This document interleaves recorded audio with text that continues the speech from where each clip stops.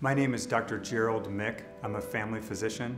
I work at IU Health, and I've been a family physician since 1999. I became a physician kind of accidentally. When I first went to college, I decided that I wanted to be a teacher. And after a few semesters in scientific study, one of my professors came to me and said, I think you'd make a good physician. And that kind of fanned the flame for me as an 18-year-old. And so I said, sure, I can be a doctor.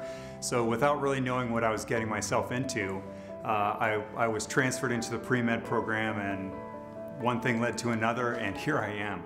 But boy, has it been a good fit for me. I sure do enjoy it.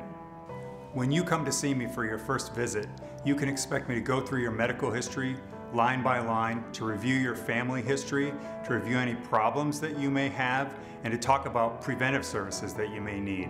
My philosophy of practice is, I work for you, you don't work for me. My job is to lay out all the options and to help you decide what's right for you. One of the things that I love about my job is getting to know people over the long haul.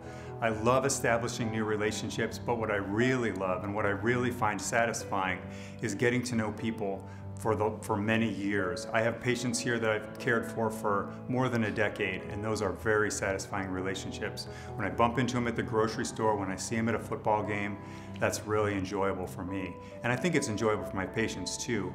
And I also love seeing entire families too. So when I see you and I see your family member, I can say, hey, how's your husband doing? How's your son doing? That type of thing. How's your dad doing?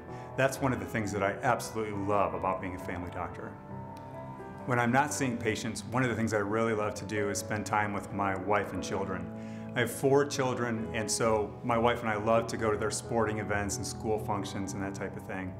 But one thing that I'm very passionate about is I have a small publishing company where I republish out-of-print works from the English Puritan period in the 1600s and 1700s, and that's something that I'm very passionate about.